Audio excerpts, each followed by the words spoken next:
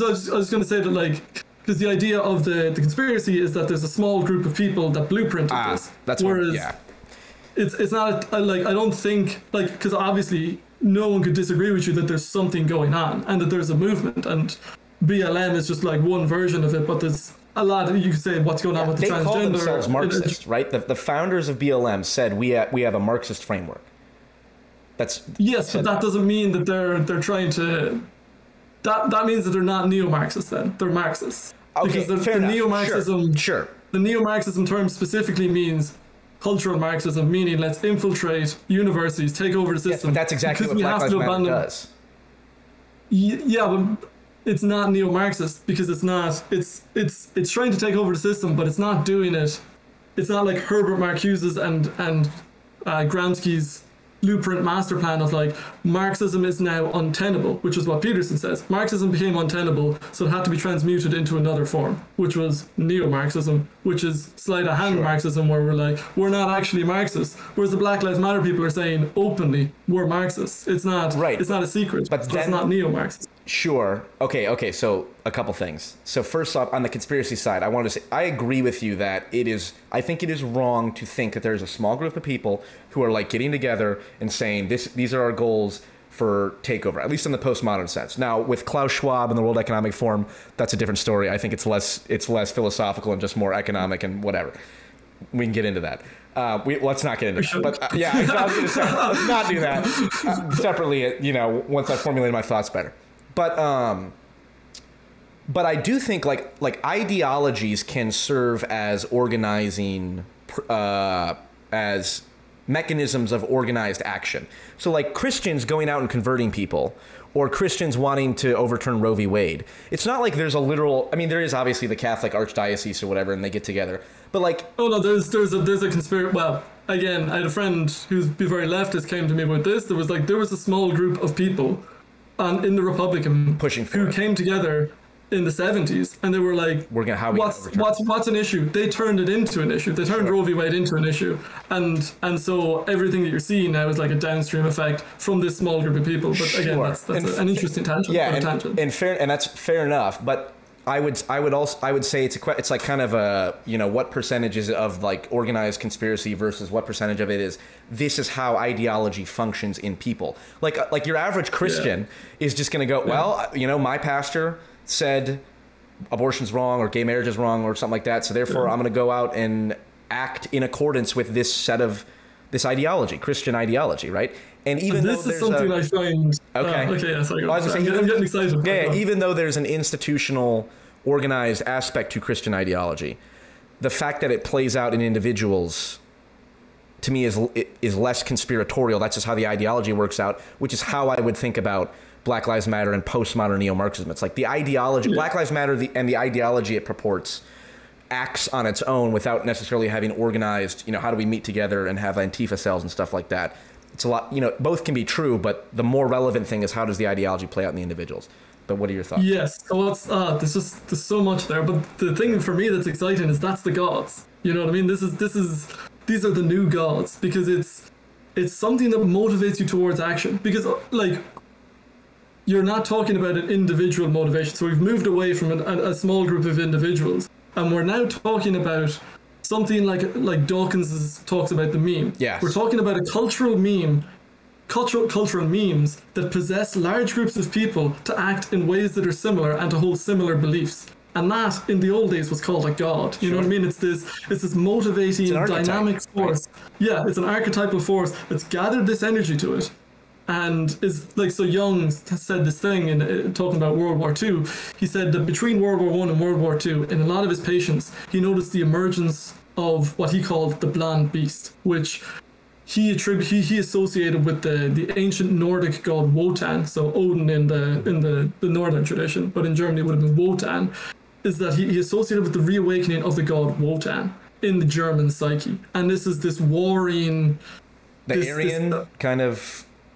So not necessarily Aryan, because I mean, Aryan is such a everything from Shiva to. Okay, if sure. you actually Fair think about enough. what Aryan means, Indo-Aryans goes from Ireland to India. So Okay, it's got it. but like it's this ancient pagan Germanic god reawakening and being like driving the Germans in a certain direction, and you can see this merging between the occultic kind of New Age with this German nationalism. Yeah, fused Hitler into was this very big into interesting like the form. occultic symbolism and all that stuff. Crazy, and it's because there was a godlike energy driving the Germans during World War II, during the Nazi period. And what I see now is ideology is that thing of it's gods, but we haven't given names to them. Yes. It's just these dynamic forces that have awoken in the unconscious. Call them memes, call them gods, but they're driving people. Constellated And they're archetypes, right? They're archetypes Yeah, that have been and it's- activated. And that's way more exciting to me than than the idea of a few taking orders, and we're gonna people are And following orders. But then from a few other people that are so clever, like Right, some Bond right. villain who's like maneuvered all the dominoes in a certain Yes. way. It's like that's not how it works. Life is too messy. Right. But for a meme, that's not so hard because Yeah. memes are like very viral. They spread through a culture, and we've got different memes collecting into different groups, hypercharged by algorithms. It's an Yeah, right. absolutely Yes, fascinating yes. landscape to observe. Yeah, the And that's, propagation like, of memes is exponential with Twitter or social media. One meme Yes. can propagate and constellate an archetype in all kinds of ways. Yes. Oh, and yes, it's we definitely- amazing. And so, but that leads us to have a completely different aspect towards the situation than this postmodern neo-Marxist spiel of like, I think than anything that's out there, because we've lost the language of the gods. We've lost the language of calling these large movements these things, because we now can't consciously go to the altar of, I don't know what we call it, Athena, Artemis, whatever you want to call the goddess that's driving the social justice movement, or maybe it's a god. I would call that religion. I would say postmodern neo-Marxism is a religion, far more than an idea, far more Yes. than anything else. And that's how I conceptualize. It's constellated that archetype of like the phoenix. Well, let's burn everything down, and from the ashes something new arises. Like that's a deep archetypal notion in people that this ideology has captivated and activated in people. Yeah, that's interesting. Yeah, So that's how I conceptualize it. Yeah, we connect it with that Shiva archetype more than the Phoenix, because Right. the Phoenix is kind of a neutral thing, whereas Shiva is this dancing that is the destruction, but the recreation Creative destruction, of something new. Right. But So yeah, is it that's fair to like, say that's why I think the postmodern neo-Marxist label is useful, because it's like calling it Calvinism or something, or Western products. You know, it's a specific term, but it still refers to a psychological reality. that So has I just think doctrines and stuff.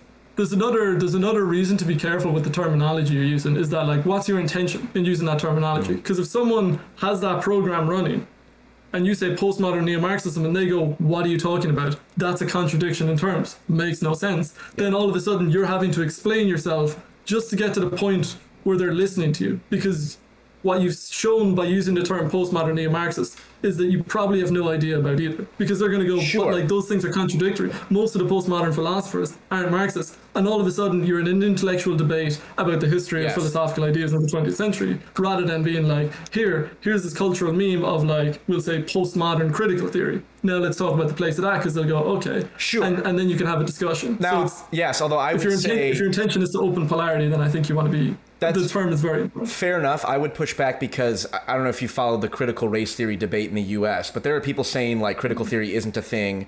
No matter what people call it, linguistic obfuscation is a strategy that's always going to be there, right? And so I really think like if Peterson said, instead of postmodern neo-Marxism, postmodern critical theory, or just critical theory, he'd run into the exact same problems, because I've seen that play out exactly when like people like Ben Shapiro or whoever talks about critical theory. I did a whole video on critical race theory of like, it's a lie, it's a made up conspiracy, it's only being taught in colleges, or it's really not that bad even if it is being taught to schools. It's all this different stuff. But let me ask you this, because on the one, because I struggle, the reason I like the term postmodern neo-Marxist is because for me it's precise, at least from my, it's obviously imprecise from your perspective or from someone else's perspective, but for me it's precisely identifying who I have a problem with, or who I think is causing the problems, whatever that means, versus a term like woke. I could use a term like woke, which is not that's the colloquial. It doesn't say anything about Marxism or postmodernism. It's this vague idea. So on the one hand, I could label, like for example, The people who advocate that children should be allowed to transition, that's something I'm very much against. I think that there's surgery being performed on children. It's horrific. You know, we can go into it or whatever. I'm against that. Like, I'm a priori against that. So I could call those people doing that woke, or I could call those people doing that postmodern neo-Marx, or anything in between in principle, right? And my problem is if I call them woke, that also encapsulates like people who I actually like Bo Burnham is kind of like woke a little bit, or even I was listening to Andrew Schultz on Joe Rogan, and Andrew Schultz is like a anti-PC, but he can act a little woke or whatever. Everyone acts woke, and people would accuse me of being woke. It's very vague.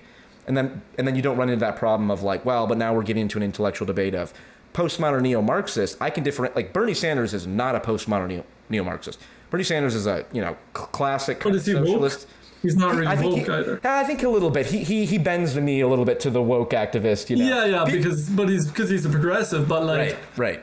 This is what I mean. Is I actually think woke is a better. Now I think the territory of language has shifted, so woke is kind of just a pejorative thing used by people. Agreed. That are outside. That's the other idea. Yeah, words not, start to lose value because of how they just get used in. Like there's no clean word like Christian, because again the movement isn't.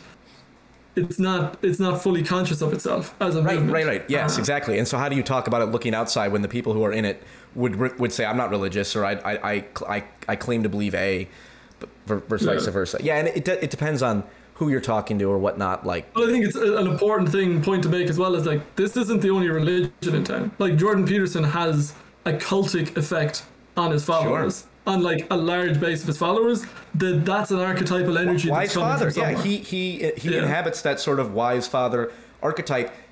People can project very easily, which it's the same with like Bernie Sanders and Ron Paul or any old white man or old man in general. It's like it's this figure of wisdom. It's the Gandalf Dumbledore archetype, and it's like, oh, this person, it's easy to constellate an archetype with, right?